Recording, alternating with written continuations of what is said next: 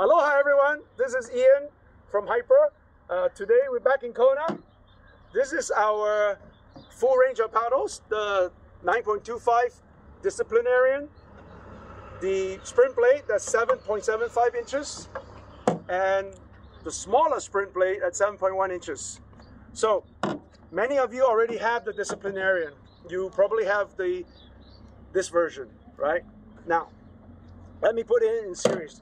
Why do we have this?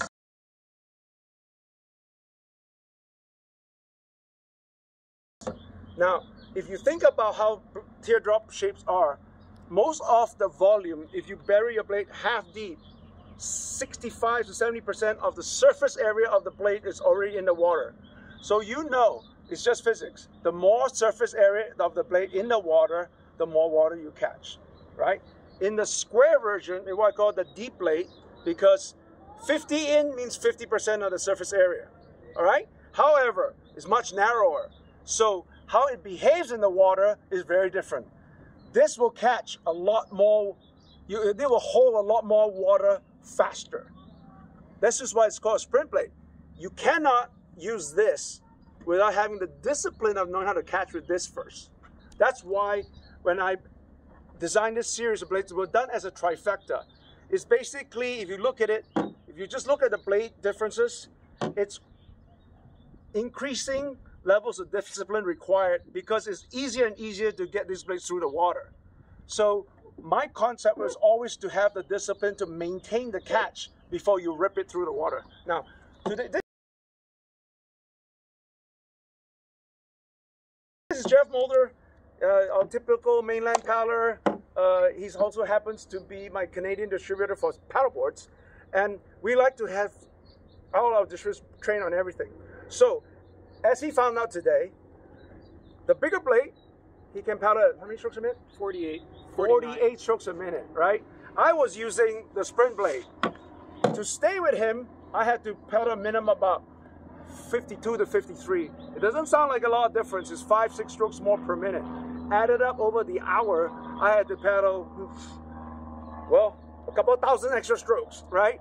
Now, it doesn't matter. It depends what kind of conditions you are using it for, right? Now, if you have the discipline, and I maintain it, if you have the discipline and you like to paddle at a lower heart rate, right?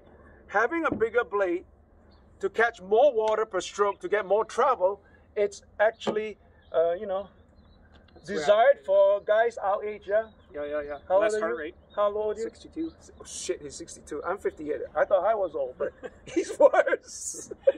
So we ain't getting younger. So for me, as I get older, I like to go just as fast with less strokes. So technically, when I'm training, I actually like to use this one, because this one has a little bit of swing weight to it. I feel like I'm swinging a Viking sword. Yeah. I mean, okay, he's Viking, but not me. He's a Norwegian. So as far as I'm concerned, you have a lot more. I would like to train 90% of my time on this, because on race day, I will use this one, all this. However, 80% at practice is not the same on race day, right? As I was telling Jeff, what did I tell you? Yeah, 80%. Come closer, louder. Okay, well, if you're using this for training, and then switch to this is going to feel, I mean, if you maintain the same effort, you're probably going to be paddling, I don't know, 100%. You need to really back it off on this. It'll feel probably like 60%. Right. Using this lighter paddle on a race day, but you'll be the same speed, probably, I'm guessing. I've yet to use it on a race day. You guys might not have heard him. What he was trying to say is the perception of effort is not the same as the actual expenditure of effort. Because if you're training most of your time with a heavy blade, and when you go fight with this is going to feel magical, right? Same with this. So you have to have the discipline on race day to go at 60% when you start. Because who cares how you start? It's how you finish that matter. And that's why when we talk about, you know, moving between the blades, right? It's like these are heaviest, biggest, low volume, lighter, lighter, lighter, smaller, smaller. So as you go smaller, you gotta have the discipline to still have the same catch. you can rev it higher, especially on downwinders where you're running with the bump. You really don't need as much torque per stroke.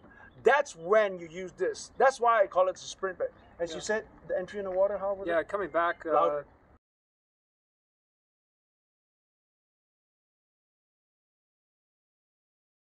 Coming back today, this I wasn't using this blade, I was using this blade.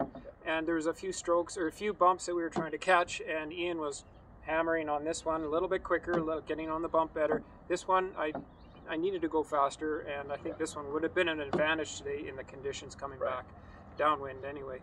Going upwind, no problem with either one of them. But this one, the entry on this is unbelievable. When you put it in the water, it doesn't even feel like it's, you can't even tell when it enters.